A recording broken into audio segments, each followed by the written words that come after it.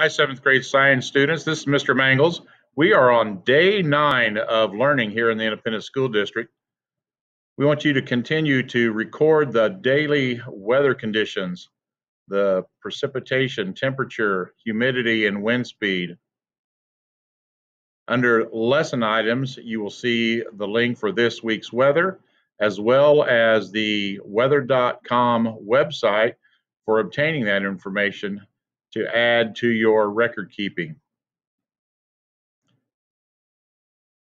We have something fun for you today to do as well. It's called the Extreme Weather Simulator link.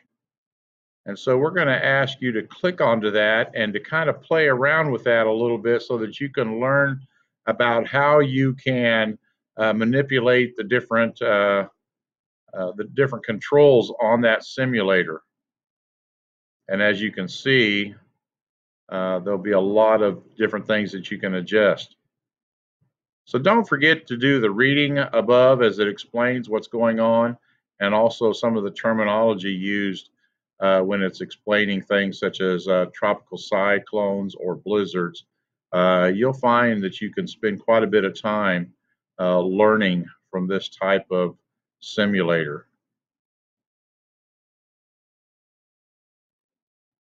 Once you've done that on your own piece of paper, briefly summarize in